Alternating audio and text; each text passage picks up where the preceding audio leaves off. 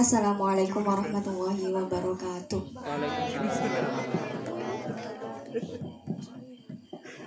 Al-Fatihah.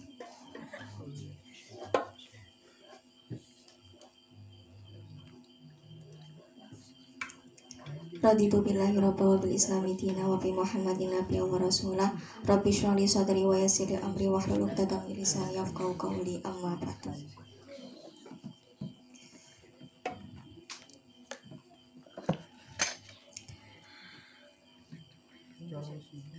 Hari ini melanjutkan materi yang sebelumnya, yakni tentang makalah ke-9, yakni Isma syi'ta fa innaka mayyitun wahbik man syi'ta fa innaka mafarikuhu wa'mal ma syi'ta fa innaka majziyun bi. Sing pertama niku kan urip sak karepmu, urip sak karepmu tapi ilingo awakmu iku bakal mati.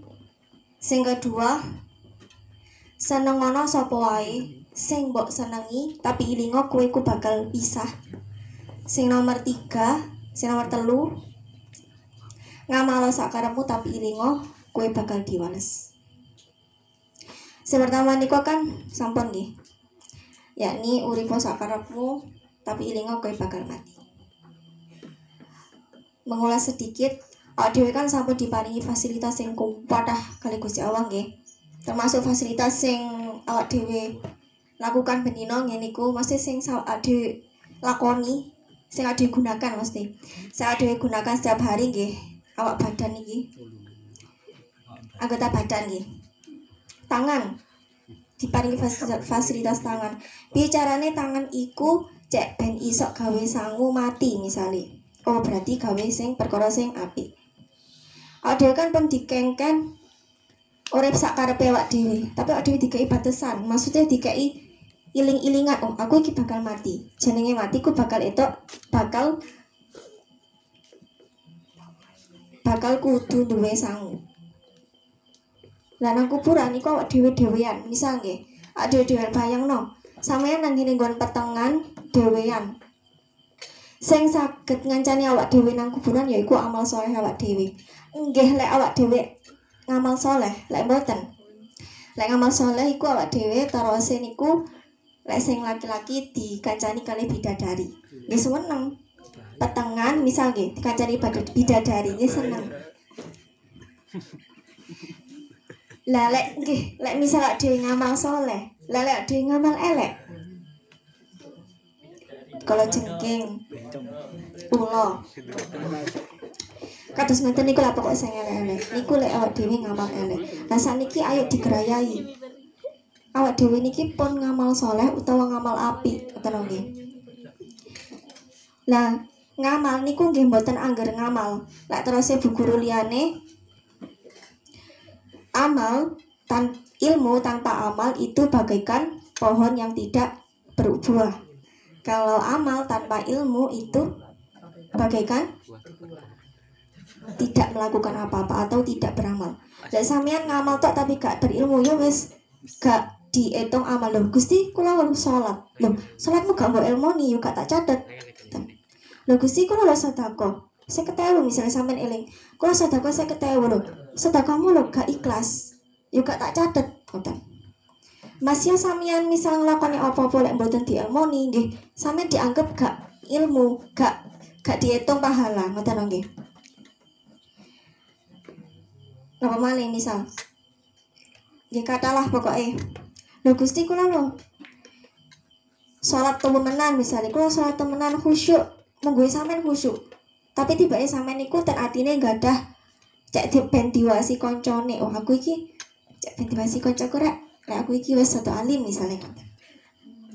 Niku sekilas mawon nggih. Tentang sing nomor 1 pun nanti tak bahas pas niku. Saniki sing nomor 2, wah bibman cita fa innaka mafarikuhu. Senengono apa sing mbok cintai tapi ilingo kowe bakal mati. Tapi ilingo kowe bakal pisah. Lek misal kados dieling-eling apa ya sing tak senengi. Sesuatu apa misal? Sakniki usume misale lari cilik-cilik keletan misalnya. Keletan. Sampeyan seneng keletan, mesti sampeyan bakal pisah mbek keletan iku mang. Seiring berjalannya waktu. Sampeyan nang sekolahan go keletan, ngajian go keletan, dikandani gurune. Sampeyan dikandani gurune. Keletane dilebokno, wae sinau, wae garap yang garap misalnya ngoten.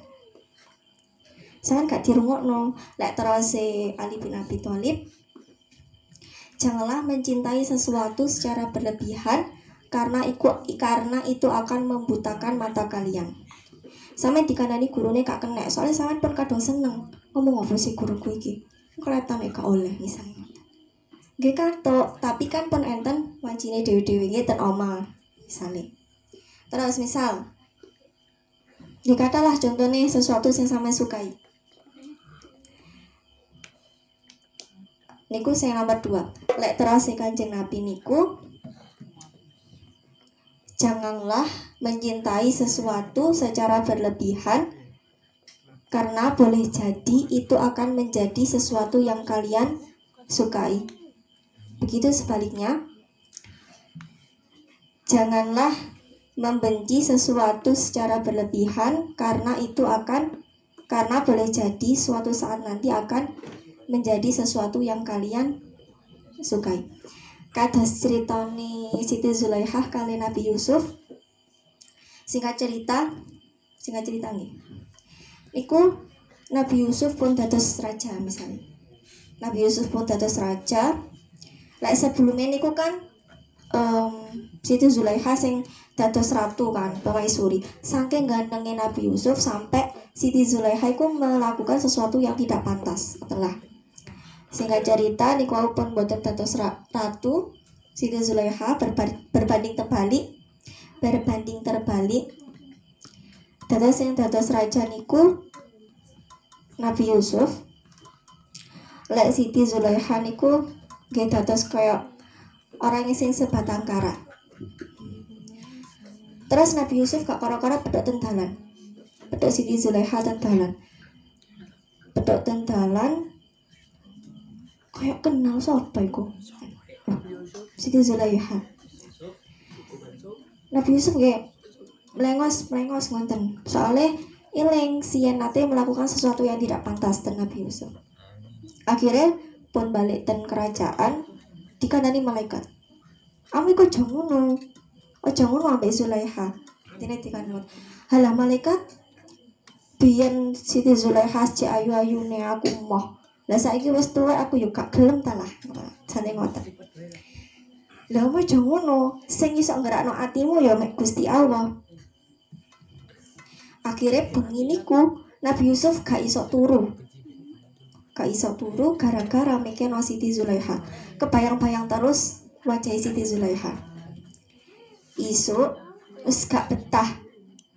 Isuk Nabi Yusuf iku wis gak betah melayu, gak betah marani ten gone Siti Zulaikha. Niku pedhok Siti Zulaikha koyok-koyok pandangannya Nabi Yusuf ten Zulaikha niku koyok-koyok ayune biyen luwih ayu timbang biyen nom-nomi. Ngoten lah. Dados niku sing ngarakno Nabi Yusuf, menggerakkan hati Nabi Yusuf nggih Gusti Allah. Masih tah keadaane Siti Zulaikha. Niku sing kedua. Sing terakhir, wa'mal masyita fa innaka majziyun bihi. Ngamal sakarepmu tapi ilengo kowe bakal dibales. Kados ten firman Gusti Allah surat Al-Zalzalah, fama ya'mal misqala dzarratin khairan yarah wa ma ya'mal misqala dzarratin syarran yarah. Dan barang siapa yang melakukan sesuatu itu baik tapi sekecil zarah niku lek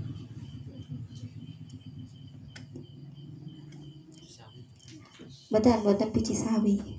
Zarah niku nggih sesuatu yang kecil dan ringan ngoten. Lek zaman dulu ngoten.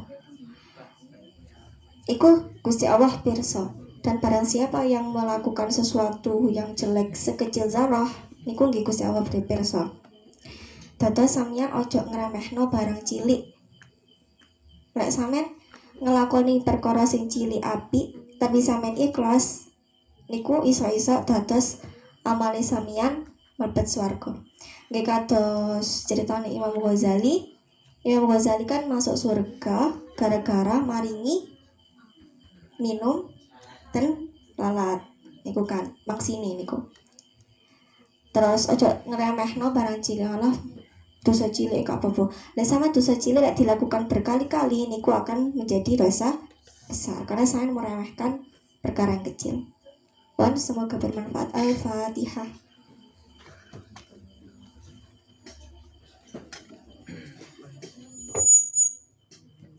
Assalamualaikum warahmatullahi wabarakatuh.